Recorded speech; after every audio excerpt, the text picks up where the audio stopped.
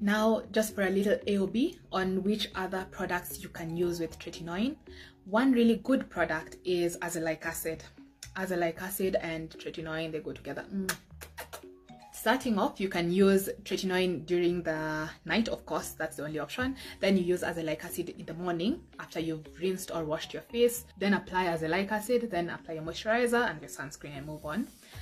But also, the other option is if only if your skin is used to using the tretinoin, you can apply it after you've washed your face and your face is completely dry. You can apply the azelaic acid, wait for around 30 minutes to an hour, I'd say.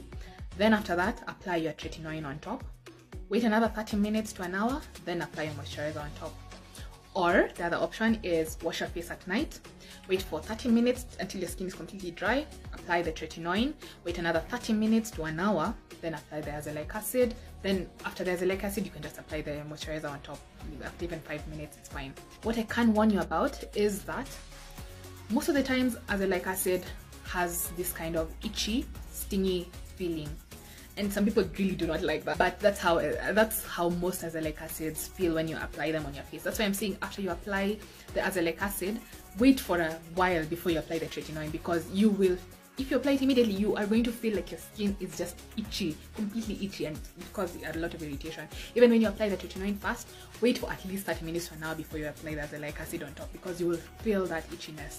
But they work really well together, because azelaic acid is really good at helping with the appearance of acne. If you still have acne while you're using tretinoin, you can now bring in some of the azelaic acid and it will really help to reduce that acne.